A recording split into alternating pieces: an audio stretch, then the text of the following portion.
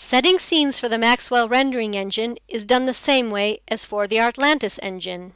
In certain cases, to maximize the accuracy of renderings calculated with the Maxwell Render Engine, you may need to use adapted shaders that are able to react properly to the engine's capacity. This is why there are specific Maxwell materials converted into Artlantis shaders. You can download these shaders from the Artlantis in-app store free of charge. As soon as a Maxwell shader is applied, the inspector highlights the editable settings.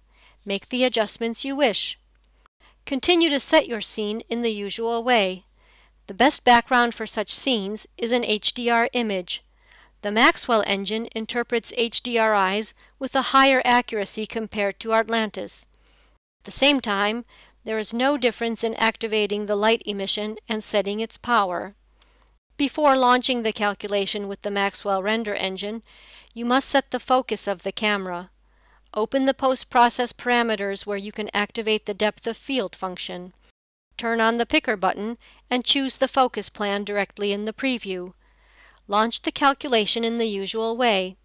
Choose the Maxwell Rendering Engine from the list and set the other parameters.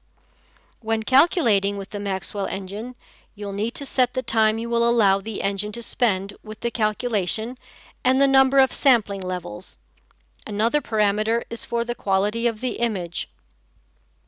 Launching the calculation right away opens a preview where we can follow the process. The small thumbnail gives you an idea of the finished image. You can change the rendering exposure with the sliders below or change the light settings appearing in the drawer. Your new settings will become effective as soon as the next sampling level starts. Scenes calculated with the Maxwell Rendering Engine are extremely accurate and of high quality. In exchange for a longer calculation time, your renderings will have an amazing touch of realism.